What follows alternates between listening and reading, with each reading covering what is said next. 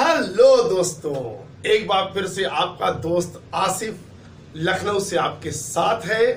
बहुत बहुत आभार, बहुत बहुत धन्यवाद। आप लोग मेरा सहयोग कर रहे हैं और आपको मेरे ज्ञान से लाभ हो रहा है। मैं बहुत खुश हूं, बहुत खुशी हो रही मुझे बताने में। एक और नई लीड चालू कर रहा हूं आज से, जिसका नाम है मेरे दिल में आज क्या है। ये गाना आपने सुना होगा, मशहूर गाना है, मेरे दिल में आज क्या है, तू कहे तो मैं बता दूं। उसी से प्रेरित होकर के मैंने इस ग्रुप का नाम रखा है मेरे दिल में आज क्या है। दिल से दिल की बातें होंगी। ये मेरा कर्तव्य है कि मैं अपने स्टूडेंट के साथ जुड़ूं, उनके साथ संवाद करूं। संवाद नंबर 1 आज चल रहा है। इस ग्रुप को बनाने का उद्देश्य ये है, हमारे और आपके बीच लगातार संवाद हो। आप मुझे बताएं कि आपको किन चीजों की ज्यादा आवश्यकता है। आप मुझे बताएं कि मेरा काम आपको कैसा लग रहा है, जिससे मैं लगातार इस चैनल को सुधार कर सकूं। क्योंकि मेरा मानना है कि सुधार एक यात्रा है, ये कोई मंजिल नहीं है। कोई दुनिया का इंसान नहीं कह सकता किसी भी चीज के बारे में कि मैं परफेक्ट हो गया। इस ग्रुप के माध्यम से, इन वीडियोस के माध्यम से मैं अपने बारे में जानकारी शेयर करूंगा, क्योंकि ये भी मेरा फर्ज है कि मेरे बच्चे, मेरे भाई और मेरी बहनें जाने कि जो व्यक्ति उन्हें पढ़ाता है वो किस तरह का इंसान है, उसकी सोच कैसी है, उसकी फैमिली में कौन कौन है, उसने कहां से पढ़ाई की है और किस प्रकार का जीवन जिया है। सबसे पहले बच्चों मैं बताना चाहूंगा आपको, मेरा पूरा नाम है मोहम्मद आसिफ खान।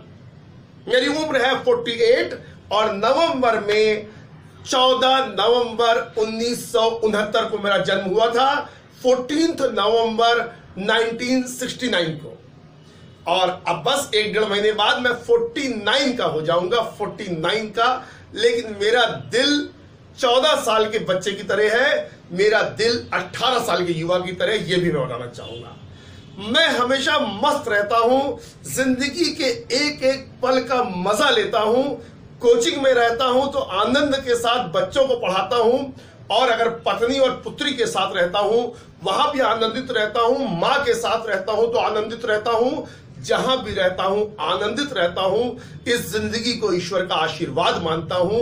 एक एक पल उस ईश्वर के लिए आभार व्यक्त करता हूं, और ऐसा इंसान हूं मैं। मेरे परिवार में इस समय मेरी मां है, मेरे पिताजी का देहांत हो चुका है, मेरी पत्नी है मेरे परिवार में, मेरी एक पुत्री है जो गवर्नमेंट जॉब की तैयारी कर रही है, मेरे एक छोटे भाई हैं जो कि लखनऊ में ही रहते हैं।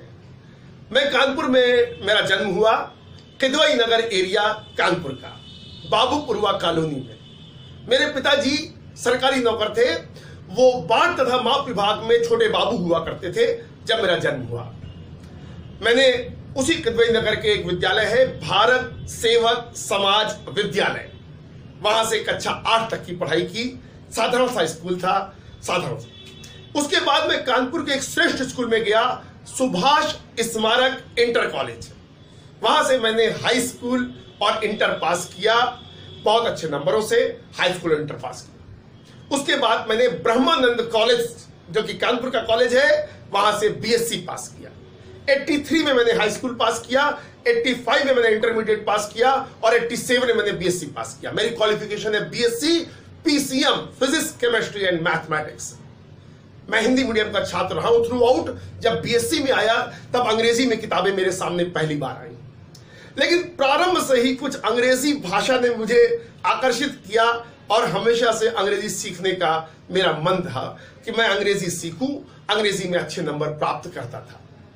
उसके बाद मैंने 91 में एज ए मेडिकल रेप, दवा का प्रतिनिधि, मेडिकल रिप्रेजेंटेटिव, एक कंपनी ज्वाइन की, अमेरिकन रेमेडीज।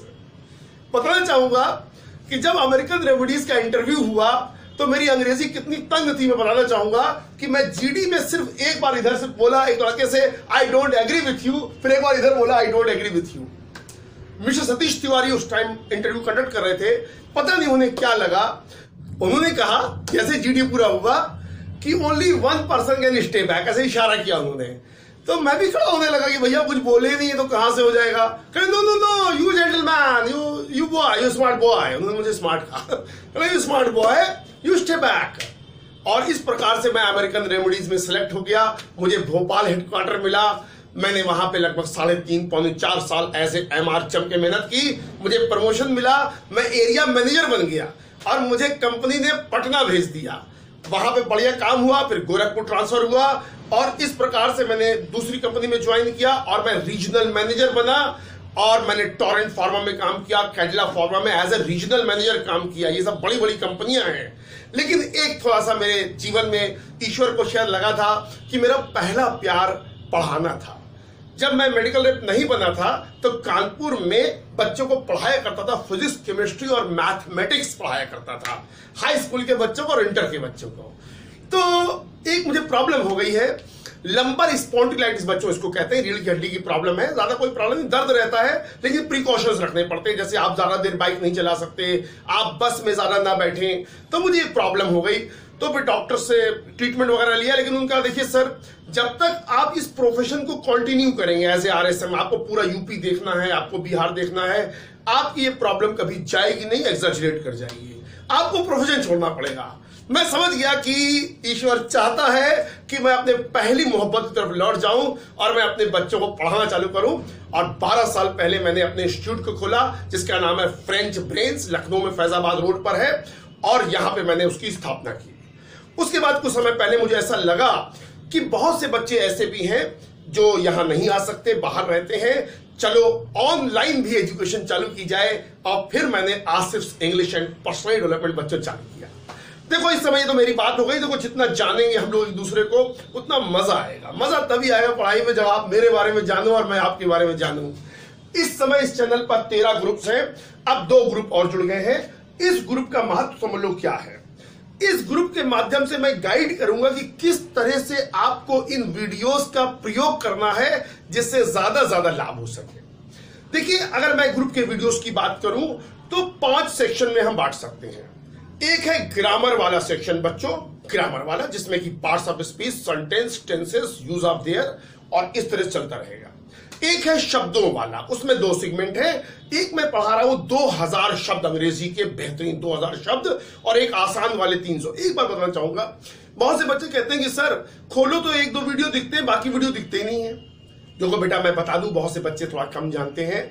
जब आप वीडियो चलाओ बीच में चैनल का नाम लिख करके आएगा, चैनल का नाम, उसको आप टैप करना, तब आपको जो वीडियो आएगा खुल करके उसमें प्ले लिस्ट आ जाएगी, ऊपर प्ले लिस्ट। आप प्ले लिस्ट पे बेटा क्लिक करना, आपको सब वीडियोस दिख जाएंगे, सब वीडियोस। प्ले लिस्ट में जब आप जाएंगे तभी आपको सब वीडियोस दिखेंगे। फिर से बता रहा हूं, कोई भी वीडियो, जैसे मैं आपको लिंक भेजता हूं, आपने क्लिक किया, वीडियो खुला, आप बीच में चैनल का नाम होगा, सब्सक्राइब इधर कर दीजिए, सब्सक्राइब दबाइएगा, फिर बेल दबा दीजिएगा, तो आपको नोटिफिकेशन आएंगे। जैसे ही मैं वीडियो अपलोड करूंगा आपको सूचना आएगी। उसके बाद बीच में जब आप चैनल के नाम को टैप करेंगे तो ऊपर जो वीडियो आएगा प्ले लिस्ट आ जाएगा। प्ले लिस्ट को टैप कर देना बेटा, उसमें सब वीडियो हैं। 13 ग्रुप पुराने हैं, 2 ग्रुप नए जुड़ जाएंगे, 15 ग्रुप हो जाएंगे। ठीक है बेटा, तो इसमें ग्रामर वाले वीडियोस हैं, शब्दों वाले हैं। फिर एक है स्पोकन इंग्लिश, चलो सीखते हैं अंग्रेजी में बातचीत करना, ये एक ग्रुप है बेटा। एक न्यूज़पेपर वाला ग्रुप है जिसमें मैं द टाइम्स ऑफ इंडिया के 28 वीडियोस डाल चुका हूं अब तक, और अब जो आपको वीडियोस मिलेंगे वो द हिंदू के मिलेंगे, 6 वीडियोस मिलेंगे, सब तो याद रखना, द हिंदू के बेहतरीन वीडियोस वो है। और उसके बाद पर्सनालिटी डेवलपमेंट के सेक्शंस को मैं डिवाइड कर रहा हूं कैटेगरी वाइज, क्योंकि हर इंसान में सेम प्रॉब्लम नहीं है। किसी को आत्मविश्वास की प्रॉब्लम है, किसी को निराशा की प्रॉब्लम है, किसी को अलग अलग कम्युनिकेशन की प्रॉब्लम है। आने वाले समय में मैं कम्युनिकेशन का एक ग्रुप बनाने वाला हूं, मैं आत्मविश्वास का एक ग्रुप बनाने वाला हूं, और काफी नई चीजें आएंगी बच्चों। ठीक है, तो इन वीडियोस को आप जरूर देखिएगा। मैं उसमें बताया करूंगा क्या आपको करना है। कोई भी दिक्कत हो, कोई प्रॉब्लम हो, आप प्लीज कमेंट बॉक्स में लिखिएगा। आप बताइएगा मुझे कि इस समय जो चैनल पे वीडियोस हैं उनमें और क्या चाहिए आपको, उनमें मैं किस तरह इंप्रूवमेंट करूं। मेरा मानना है इंसान किसी से भी सीख सकता है बच्चों, और जिस जगह से मैं चीजों को देखता हूं और जिस जगह से आप चीजों को देखते हैं 2 अलग अलग जगह हैं। हो सकता है मैं अपनी तरफ से पूरी कोशिश कर रहा हूं कि अच्छे वीडियोस जाएं, लेकिन हो सकता है कि आपको लगे कि ये चीज अगर ऐसे कर दी जाए तो और बढ़िया हो जाएगा। आप प्लीज देखिए, मैं विचार करूंगा, आपके जितने भी सुझाव हैं वो वेलकम है। मैं आपसे ही हूं, छात्र के बिना अध्यापक कुछ भी नहीं है। अध्यापक कुछ भी नहीं है, आपसे ही मेरा महत्व है, आपसे ही सिग्निफिकेंस है। तो आप प्लीज भेजिएगा, अपनी राय को भेजिएगा चैनल के, खास तौर पे इन वीडियोस में। बाकी वीडियोस में भी आपको अच्छा लगे आप प्लीज जरूर लिखिएगा, है सब्सक्राइब कीजिएगा, नए बच्चों तक पहुंचाइएगा इन वीडियोस को, ये मेरी रिक्वेस्ट है आपसे। एक मेरा वादा है आपसे, जब तक मैं जिंदा हूं आपको बेहतरीन वीडियोस देने की पूरी कोशिश करूंगा, पूरी ताकत झोंक दूंगा, क्योंकि मैं एक हिंदी मीडियम का छात्र रहा हूं। मैं उस पीड़ा को समझता हूं कि अंग्रेजी कमजोर होती है तो कैसा महसूस होता है कंपटीशन में और दैनिक जीवन में भी। आजकल अंग्रेजी कोई भी कहीं भी बोल देता है, इसलिए बच्चों अंग्रेजी पे काम कर लो, ठीक है। मैं पूरी कोशिश करूंगा कि मेरे बच्चों की वोकैब अच्छी हो जाए, मेरे बच्चों की ग्रामर अच्छी हो जाए, मेरे बच्चों की फ्लुएंसी अच्छी हो जाए, मेरे बच्चों की पर्सनालिटी अच्छी हो जाए। मैं कोई कसर ना छोड़ूंगा, मैं पूरी ताकत झोंक दूंगा। बस आप प्लीज धैर्य के साथ इन वीडियोस को देखिएगा। ये है मेरे दिल की बातें, ये मैंने संवाद किया। हर हफ्ते संवाद होगा हमारा और आपका, और अच्छी अच्छी बातें होंगी, और आप प्लीज अपनी राय लिखिएगा। बहुत बहुत धन्यवाद। ईश्वर आपको हमेशा खुश रखे, मेरी हमेशा दुआएं।